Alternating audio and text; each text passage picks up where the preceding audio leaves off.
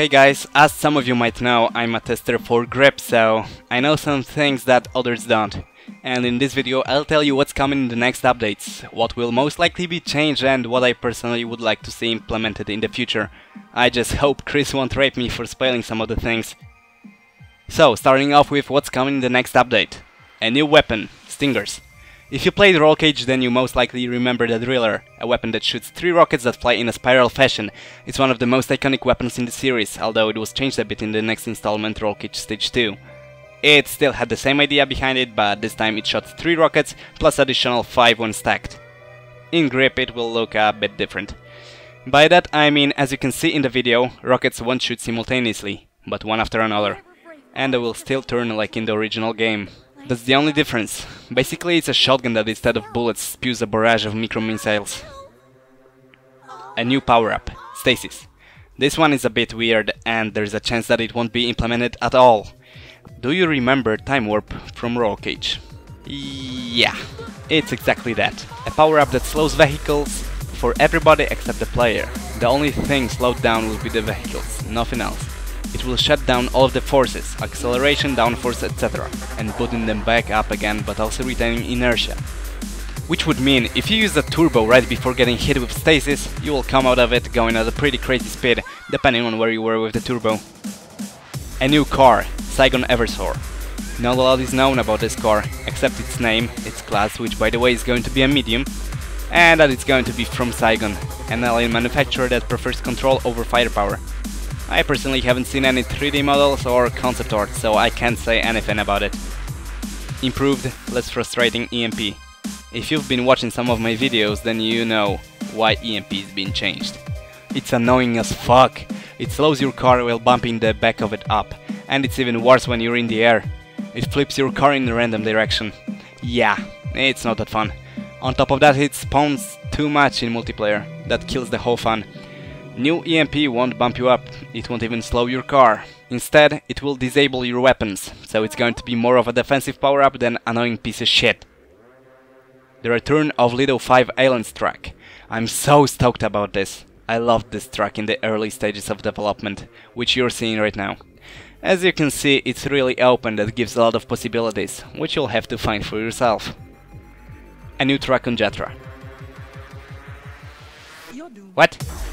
Gotta talk with Chris about it. A new city track on Orbital Prime. When I said that I'm stoked about aliens, oh boy, how wrong I was. I actually seen how this track will play out, and oh boy, there's gonna be some crazy shit in it. Believe me, you won't be disappointed. A new arena on Jatra. Cool, but is anybody playing deathmatch? Like, for real. Perks in multiplayer. New tires, rims, etc.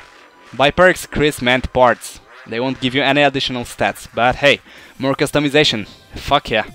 You've probably noticed that vintage cars have no rims at all, same with tires. Those are the parts that are going to be added in the next patch. Maybe on top of that we will get front or back bumpers, exhausts or something. Whoops, I guess I shouldn't spoil too much. Player stats tracking. That's self-explanatory, I guess, there's nothing to add here. Player level progression in multiplayer. Well, you'll win, you'll level up, easy. I'm not sure if that's the ranking system we were talking about or just the preparations for it. And now let's get to the things that I would like to see.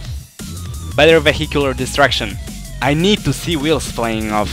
Bodies of the cars getting dented after a crash and being ripped to shreds after colorful explosions. And yeah, all of that is confirmed except dents and colorful explosions. But the rest is coming to Grip in the future, so yay! Better environmental destruction. Self-explanatory. Right now environmental destruction is turned off simply because it's not finished. But I hope that we will see some giant things falling over. For example, this bridge on transport. Or this thing. Or this building here. Or this one. Or this building here. Or those spikes here. So many possibilities! More customization. Shit! I would love this game to turn into Underground 3 Grip Edition. It won't happen, but man can dream, goddammit! More details. In the early version of the game, Dominator, which was the only vehicle at the time, had flaps that after using an assassin or scorpion were opening up and deploying said missiles. Right now they are non-existent, but I'm sure they will come back. It's all in the details. Item stacking. That's going to be implemented in the future for sure. Pretty much the same thing as in stage 2. You got a turbo, then it drives through another item, and if it's another turbo it will be added to the previous one, boosting its effect. Same with rockets, shields, etc. More roll cage inspired vehicle designs. Have you seen Vintech Rogue? That ass is thick as fuck! We need some more designs inspired by original material. Just imagine driving the Unity Genesis looking car in grip. My dick can get only so erect. Less invisible walls.